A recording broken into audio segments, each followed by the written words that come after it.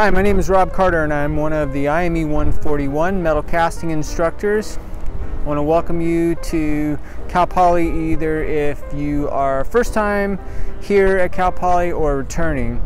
Welcome back to you. And I'm really excited because we get to do some hands-on lab activities and it has been a while since we have. So I hope you're excited as well.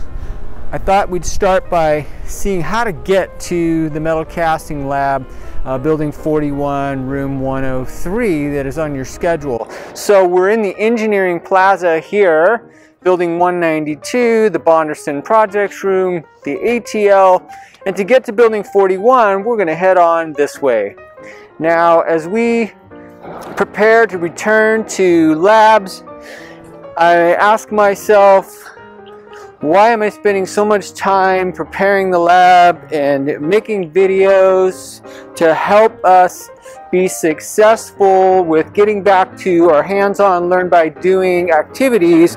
And of course, that's what's always made Cal Poly a great place to come to as a student when I was an undergraduate, and now because I get to share this hands-on experiences with students.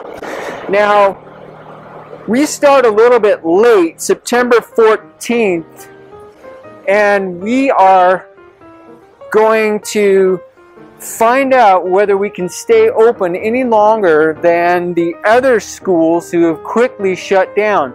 So part of the reason for this video is to help us do everything that we possibly can to ensure we get to stay open and continue our hands-on learning labs. Will we be able to?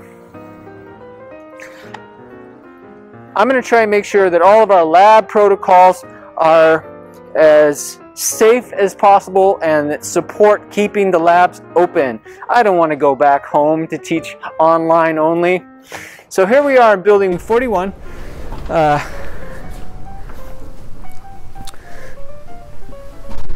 We are the first set of labs. We're going to start with the entrance to the classroom, and this is where we'll head on in. We have the chairs safely spaced apart. When I am arriving at the lab, I want to make sure that I'm ready to go to work, and that means long pants and closed-toed shoes. I'm also going to bring the face shield that was supplied by Cal Poly. Yours may look a little different than mine. And I'm going to need to wear safety glasses. Now, you may not have been provided with safety glasses, in which case we will provide them for you. If you happen to have your own, that's great because we don't have to worry about sanitizing if we're sharing them. In either case, before we head into the lab, we're going to have safety glasses on. And you can leave your backpack here, possibly your face shield here, because we have protective equipment. I'm going to take off my mask right now. I'm going to take off my safety glasses because you can see they're fogging up. We learned that making a video it's hard to wear your safety glasses. Part of the reason we're making a video instead of trying to do this in real time in the lab. Come on into the lab with me. So we're going to head on into the lab. When you first arrive, we're going to go right into pouring metal. When you get here, the metal will be heating in the furnace and ready to go.